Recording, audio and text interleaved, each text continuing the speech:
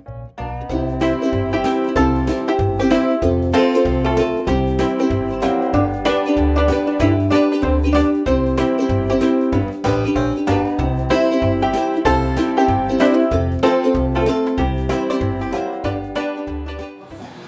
evening, everyone. How are you all doing today?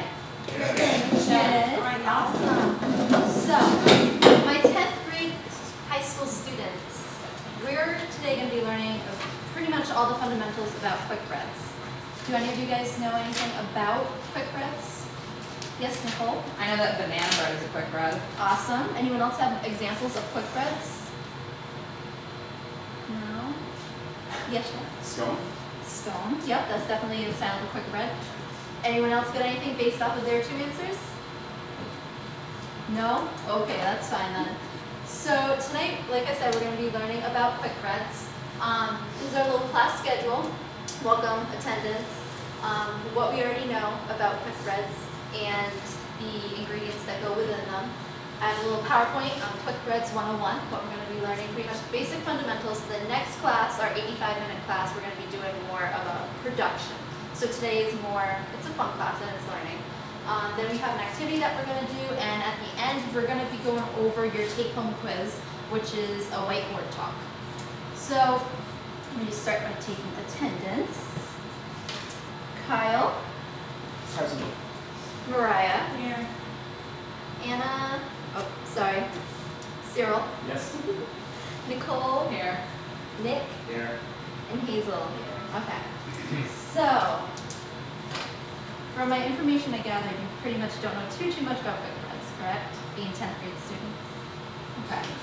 So, going into that, what makes quick breads a quick bread? One simple answer is there is no yeast in quick breads. So it's either, it usually has a cake or bread-like texture, and they're very fast and simple because they don't need to rise and improve. Yes? So is a cake a quick bread too? No, it is not. How do they rise? So does anyone know the two leavening agents that are chemical? Yes, Nicole? Baking powder and baking soda. Awesome. Does anyone know what natural leaveners would be inside of quick breads? Just take a guess. Go ahead, Nicole. Steam. Yep, steam is absolutely one. There's one more. It actually produces steam. The egg whites that would produce the steam. Yeah. All right. So like I said before, there's no need to let them sit out just like breads. There's no proofing involved, nothing like that. They're very fast, easy, and a lot of times at home, that's what classic American moms would make for breakfast, have like some scones. So these are the 7 typical ingredients that are in mostly all quick breads, plus or minus a few. We got milk, either baking powder or baking soda, a fat or butter, or shortening it could be, eggs, salt, sugar, and flour. Yes, Nicole? Would you ever use an oil? Yes, you could. Absolutely. Does anyone know what the flour's purpose would be in a quick bread? Cyril? I think it's part of the binding component. Absolutely. So that provides the structure. Anyone with the egg whites, the part of the egg whites, what would that provide? You said it earlier. Yep, it's a natural leavening agent. And what about the fat? The fat, the solid fat and the fat that's in the egg yolk. Nicole? The fat would contribute to flavor. Yep, flavor and tenderizing as well. Sugar, other than sweetening, what would sugar do? Caramelization. So browning effect, all right.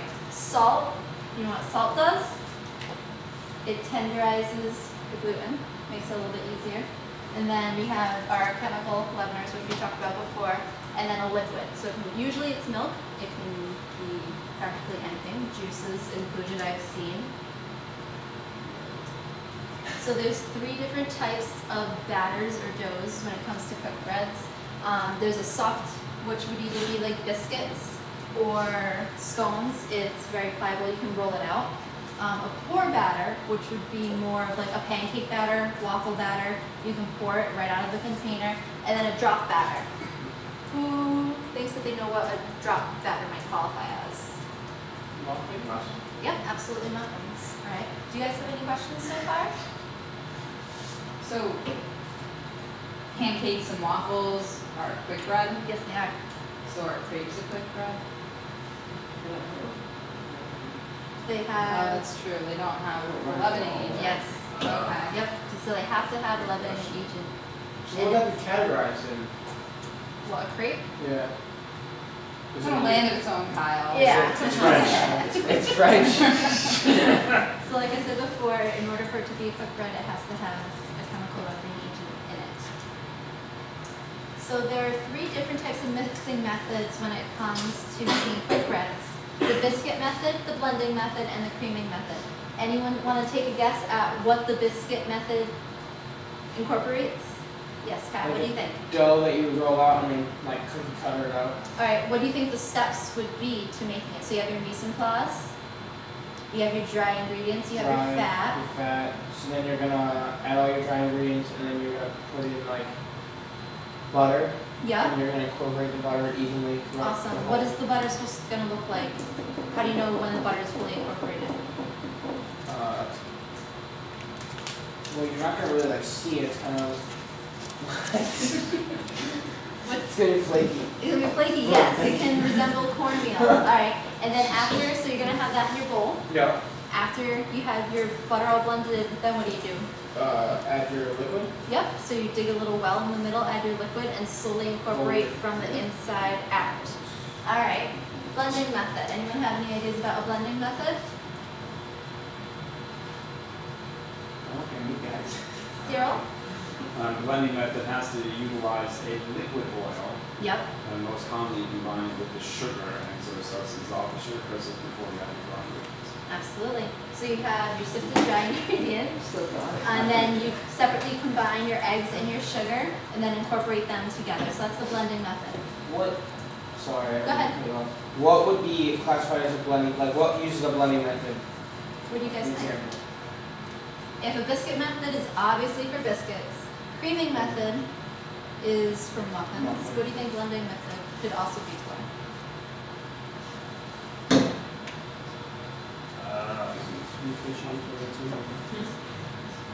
Okay. Muffins, absolutely. So you can use blending and creaming for muffins. And for the final creaming method, what do you think creaming method entails? You should know this from your freshman class, yes. I'm gonna take a shot. Absolutely. You take butter and sugar and you blend it together and then you add your dry ingredients to that mixture. Close, yeah. What am I missing? Okay, so you have your fat and your sugar together. Yeah. Mix it until it's nice and light and fluffy. Then you're gonna add in your eggs one at a time until each one is fully incorporated. And then with your liquid and your flour, you alternate them, usually into three portions, yeah. So you alternate. So, yeah. Just one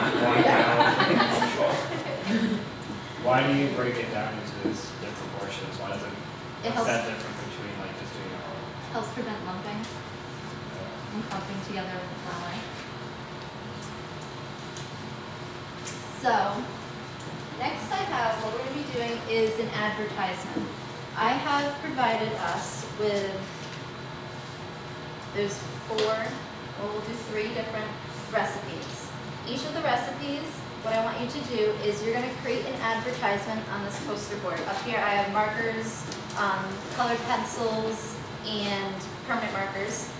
And using, I have a packet. This packet and your book on chapter 28, you're going to look at the terminology of what creates a good quick bread. When it comes to advertising, which words you think that you can find that would be good to put on the poster board, such as it being tender, having an even crumb throughout. And so if you guys want to partner up, you want to do Kyle and Mariah, Cyril and Nicole, and then Nick and Hazel. Alright, so I have, you guys can use the triple berry oat muffin. So I just printed this out, but you're pretty much just going to come together and create a poster advertisement. So you can draw pictures, have a description with it as well. I want you guys to do It's a loaded bacon, cheddar, and basil waffle with tomato jam. And you guys can pick from either cranberry orange scones or a lemon almond bread. Oh, So like I said, does everyone have their books tonight? yes. Alright, you can go get your book. Chapter 28. Thank you, chef. You're welcome. I'm on a serious learning Can I wear a tagline? Absolutely, it's whatever you guys want to do. So pretty much through this, we're going to go over the information that we did. Is your poster board? I mean, I know Go ahead. we got it down, so. There's markers over there, color pencils, Forget there's about some more markers if anyone wants them. Hang on, I'm gonna, Alright, so what do you think you guys are going to do? I have them. So, in this packet that I provided you guys, it has, these are problems that I can occur, so this is things that you definitely want to make sure that you wouldn't write. Okay. In it, and yeah, you wouldn't write, and then in that, exactly, so you can do the alternate of it. And then these are just the missing methods with it, and the quality standards in the back. So. And you guys have muffins, so if you go into your muffin section, 28.1 or 28.2? So it's much, alright, so it's 20.2. Yep.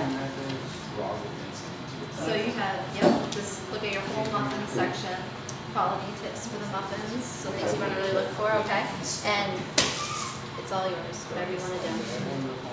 What are you guys looking at right now? They're just the ingredients. ingredients. Okay. Versions of it. Trying to get that's the seasoning. Awesome, okay.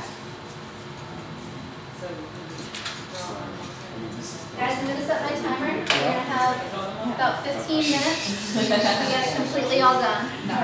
Okay, so you got muffin. What the formula I is, usually we just do need to it. sell the items, like, we want It's to like make bite-sized, We're not gonna go into a bite-sized restaurant muffins, breakfast and be like, some- hey, I want the loaded waffle.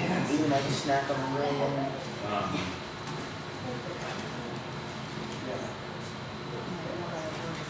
If you want to go on this stuff.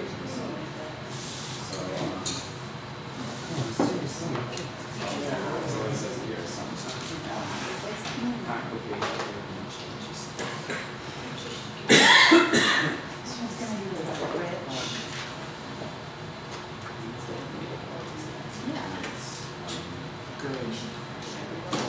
It's almost like any day, I feel like any time. Oh, perfect.